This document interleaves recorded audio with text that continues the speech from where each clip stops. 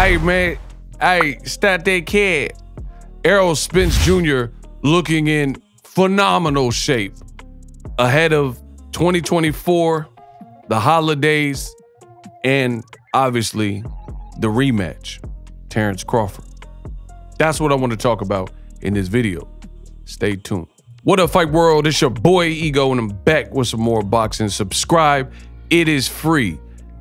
Ego Weight Watchers, aka Ill, where I give you a look into the fighter lifestyle before after progress picks, especially when they have an upcoming fight. Now, I do not know the actual date of Errol Spence's fight, but we knew 2024 is about to be lit. Errol Spence Jr. took his first professional loss at the hands of that boy bud, Terence Crawford, earlier this year in July. It was not much to break down in terms of the fight. Errol Spence looked extremely befuddled and bewildered. He had trouble in the second round even, or so early in the fight, he was dropped, and that's an early deficit. I mean, anytime you get dropped early, then you're really in an early deficit and you have to almost dig yourself out a hole. It's doable. We've seen it with Andre Ward and Sergey Kovalev, but definitely that's not what anyone would prefer. All in all, Errol Spence, it's probably career worst performance since he lost, because every other time, whether it was a title defense or whatnot, he kept everything together and won his fights as a pro. So you would have to say that was his worst night. He looked extremely flat, extremely flat. Don't know exactly what was going on, but I know what I've seen. And for me, it didn't really look like the Errol Spence that beat Danny Garcia, Kell Brook, or Ugas. That's my personal opinion. Credit to Terence Crawford. I did pick against him. I thought Errol Spence would win, but he proved me wrong. But I'm not gonna not address the elephant in the room. To me, it looked like Errol Spence, for whatever reason, was a shell of his former self. I was at Devin Haney's last fight. Bill Haney says that his son is pound for pound #1. And how can we give credit to Terence Crawford for being #1 when he basically fought a weight drain depleted Errol Spence Jr. versus his son moved up to fight Regis Prograis and fought him at his weight where he was a lethal puncher. Make sure you thumb up the video, subscribe, hit the bell notification icon so you don't miss a thing. And he's saying his son did the dang thing in a brand new division where Crawford, had an excellent performance. However, was something wrong with Errol? And that was Bill Haney that said it. So it's obviously not just me who noticed that Errol Spence looked out of sorts. Nevertheless, Terence Crawford won. He was undisputed for really a brief time, and then they stripped him of one of the belts and gave it to Jerron Boots Ennis. So Terence Crawford's been on record saying his next fight should be Errol Spence Jr. Contractually, he's owed a fight because Errol Spence was a champion, a unified champion, gave the opportunity to Terence Crawford. So Crawford has to repay the favor contractually. And then Crawford says outside of that, he's looking for big money fights, like a guy like Canelo, a chance to be a 3-division undisputed champion. Make sure you stay tuned to the end of this video. I will show you how Errol Spence is looking in a recent leaked picture. But first, a word from our sponsors. The future is now. The Hibernation 5s by Kenichi Bear. Hybrid gaming and lifestyle headphones. Out of the box, you can connect to any console or PC. Bluetooth ready with a low latency USB adapter, color RGB, and extreme bass mode. The Hibernation 5s adjust to you. Whether you need a gaming, travel, gym, or lifestyle headphones, the Hibernations got you covered. The new Hibernation 5s, link in the description. Customize the way you hear the world. Welcome to the nation. Ego Weight Watchers continues. This picture that you see on the screen, Errol Spence was spotted and it was captured in this photo.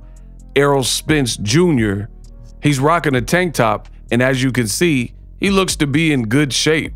You got to consider that we're days out from Christmas and the New Year's.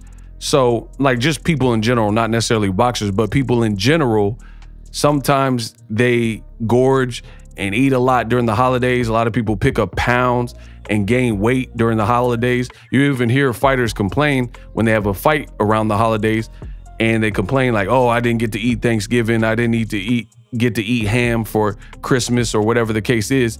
So at the end of the day, I am very happy to report that Errol Spence Jr. looks to be in great shape, and he's going to need it because the first fight didn't go his way at all. And, you know, we know 2 losses in boxing could be devastating to the career path of a fighter.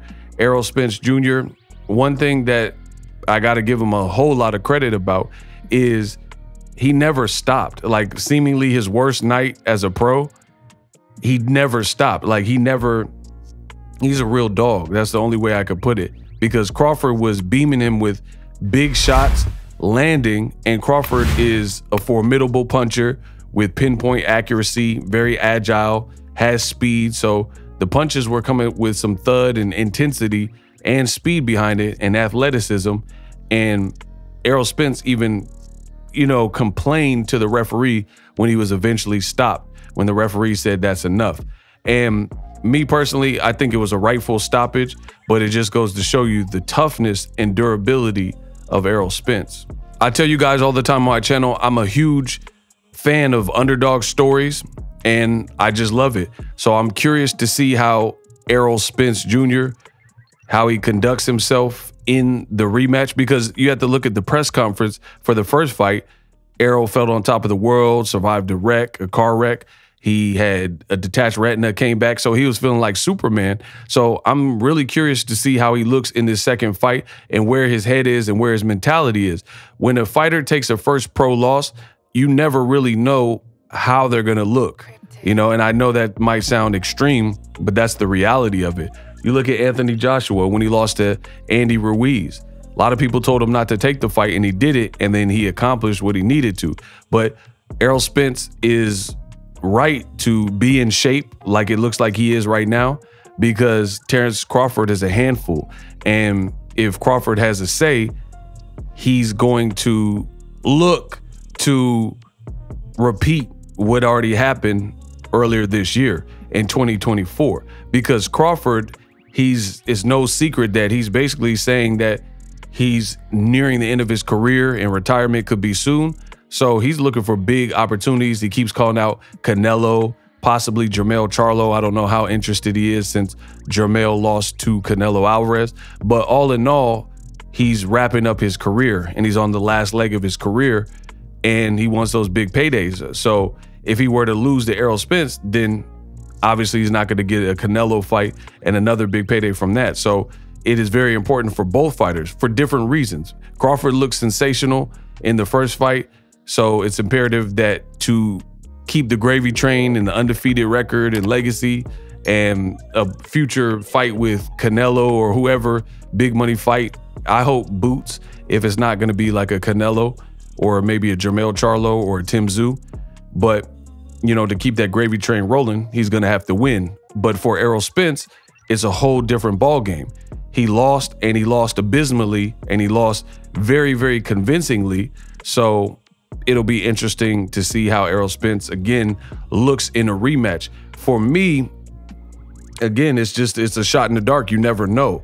But I do like this first step of seeing Errol Spence. Again, I told you, I'm a big fan of underdog stories. So I like the fact that Errol Spence is in shape, because if you guys remember, even me, I made videos about there were some clips that were leaking and circulating, and they were saying that was Errol Spence. We later found out that they were reportedly older clips of Errol Spence where he was picking up a dog, and people were saying that he didn't look like he was in the great shape.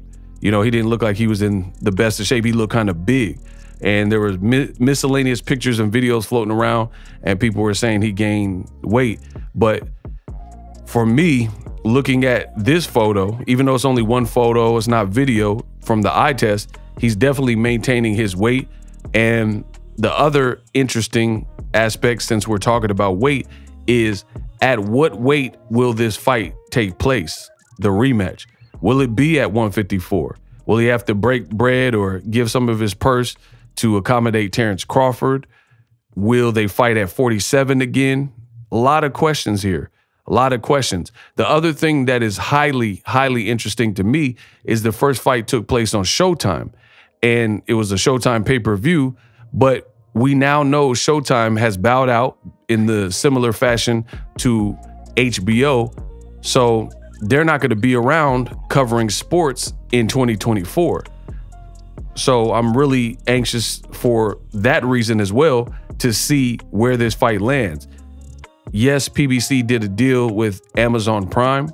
So will this be one of Amazon Prime's March fights or something around there?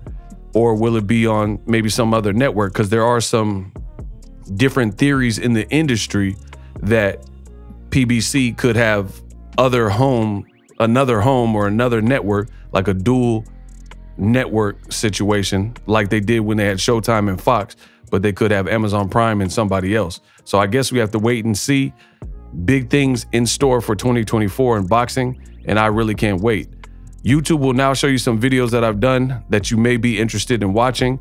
Click those videos and hit the subscribe button. I got you covered. All your boxing needs. Great to see Errol Spence Jr. in shape. Ego Weight Watchers.